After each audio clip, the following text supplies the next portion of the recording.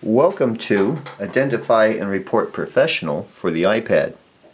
I would like you to notice, first of all, in the upper left-hand corner of the screen, we are not connected to 3G and we are not connected to Wi-Fi. To confirm this, I'm going to just go back to the settings.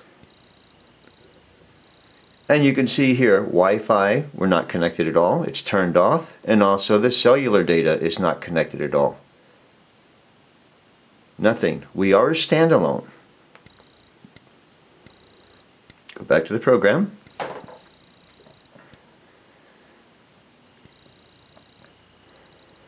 Now, this is the main menu. You can edit your company defaults. You can go to the agent organizer, go directly to the photos, find an inspection report, send an inspection report via You Send It if you'd like, go directly to invoicing, or start a new inspection. We also have a scheduling system up here, but the iPad has its own that's much better than ours. Soon we hope to link with it. Go directly to the order form, print an inspection, print it to a PDF, or go directly to the inspection. What I'd like to do here is I'd like to show you first of all that our system runs on default reports. What that means is that we have a default report set up. I'll select it. Everything that's in this default report is what gets duplicated when you start a new inspection. So if I were to go a new inspection from here, everything that I put into this default report, and it's the entire report, would be duplicated. So I could go in here, I could put my identifiers in, open it up so you can see it a little better. So anything that you put in, your default is exactly what comes up when you start a new inspection. So I'll get out of here, get back to my main menu.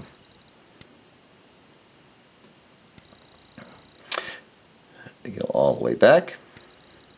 Now I'm just going to pull up an inspection that we've done previously so you can get an idea, and we're going to pull up, I believe this one here is a good one. And now we're going to go directly, as you can see, the order form is filled out already. All these fields have drop-down windows. We can also go directly over to the agent organizer and look up the agents. Let's see, let's put in Linda Anderson. And all the data comes in right in from the agent organizer. You can go directly to the agent organizer if you'd like. Input agents, send letters, create letters, many things you can do from here. I think you can even dial the phone.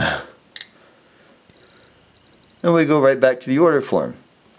Now, from here, we're going to go directly to the inspection. We'll go over and we'll fill out, enlarge it a little. I've already filled this one out, as you can see. So we can edit this. This is the comments that we have put in. We can select a comment. If that applies to, and we want to select it, we can put it right in. You notice that little number 2? That's in the legend. And that number 2 means, it's over here under recommendations, recommend evaluation by a qualified licensed contractor or a special tradesperson. We can even put that right in the report if you want. Then when we're all finished editing our report, we'll go back and we'll copy everything to the summary. We'll go directly to the summary and look at it. Here's the summary. If you'd like to preview the summary, you click the little tool icon up here. You go over to print, and we're going to send it to a PDF, but we're just going to view it. Takes a couple seconds to generate. This is the actual summary of the report. And you notice we are not connected to any internet access or anything like that. This is a true standalone database program. You can see all the summary. Now you notice on the bottom of each section here, here's the legend. So it tells what everything in the brackets mean. When you're finished, we can return. And now we're right back to the program. To do a photo, all we have to do is click Photos.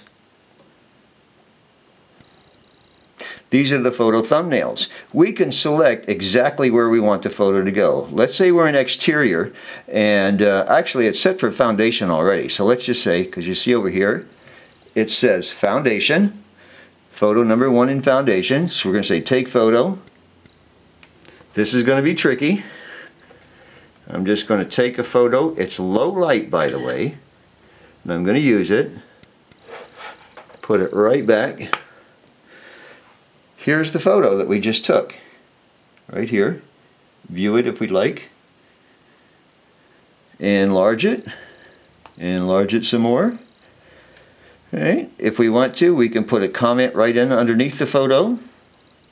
We can select from our comment library, and that will go right in, or we can tap twice and put it right in. Come on, there it is. We want this one over here. Come on, over here. There we go. And we can put it right in. Now I have a typewriter, and you can see it's wireless. Otherwise you would see the typewriter come up on the bottom of the screen and you can type it right in. But mine is wireless, see. Makes it a little easier just when I'm demonstrating. Then we can go right back to the, let's go to foundation section. And we'll go over and we'll select the photos from foundation, and only the foundation photos appear. So you can put the photo right into the foundation section as you take it. There is no importing, there is no exporting. You don't have to do anything but just click, take the photo. Same thing with the signature. You can sign the contract. It's sort of like a photo where you just click it and you sign it right on the screen. Pretty nice. Let's come back. Now from here, all we would have to do is click print to the printer, print to a PDF, and the system would go out and print. That is the basics on how you use our Identify and Report Professional on the iPad. This is a new program. It is an actual program and not just an app. And as I say over here, we are not connected to any internet, anything. So you can take this out in the field with no access at all, and you can do your full report and you can send it as well. Thank you very much. Good day. Oh, by the way, if you'd like more information, go to inspectionsoftware.com.